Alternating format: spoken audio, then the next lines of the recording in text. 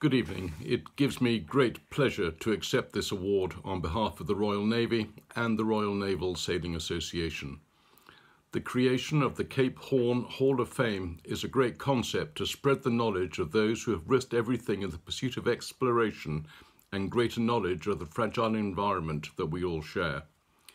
No sailor who has been privileged to sail the Southern Oceans will be in any doubt as to the majesty of the environment and the responsibility that we all have to protect it for future generations. Admiral Robert Fitzroy was an early pioneer of exploration, and the fact that he chose Charles Darwin to accompany him on voyages to the Southern Ocean demonstrate his own commitment to the environment and our natural history, both as captain of HMS Beagle and also HMS Adventure.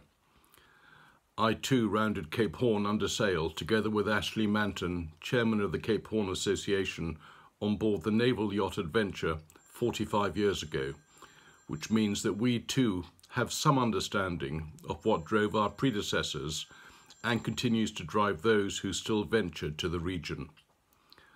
I wish bon voyage and bon retour to all those departing next week on another adventure around the world on the Golden Globe Race. Thank you.